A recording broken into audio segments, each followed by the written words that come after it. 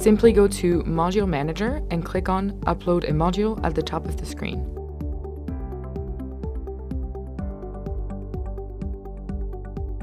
Drop the file you just downloaded, and the installation process happens automatically. It takes a few seconds, and the module is installed.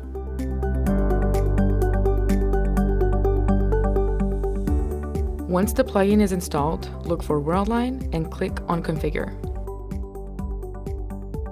You're going to reach the main page of the plugin.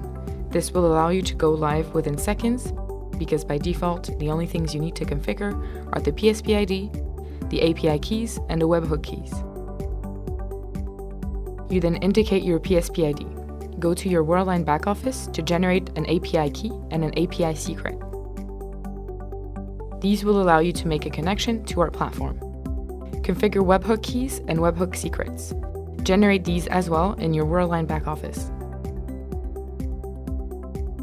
Once all the data has been filled, click on Save and Check Credentials or Save to validate that the credentials are correct.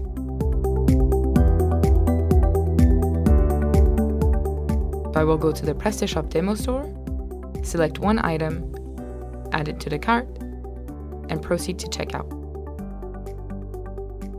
Then I will select Pay with Worldline Online Payments.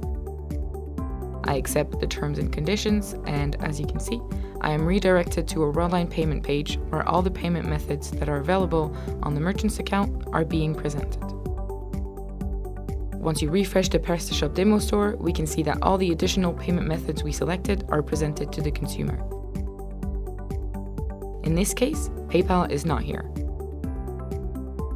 Let's take, for instance, Pay with Visa.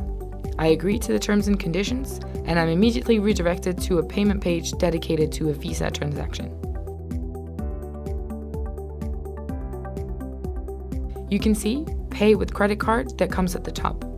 When I click on it, it loads an iframe where the consumer will be able to fill in all his payment data. By default, this iframe will accept all credit cards available on the merchant's account. Then you agree to the terms and conditions and you click on Place Order. The payment is processed, then confirmed, and the consumer reaches the validation page.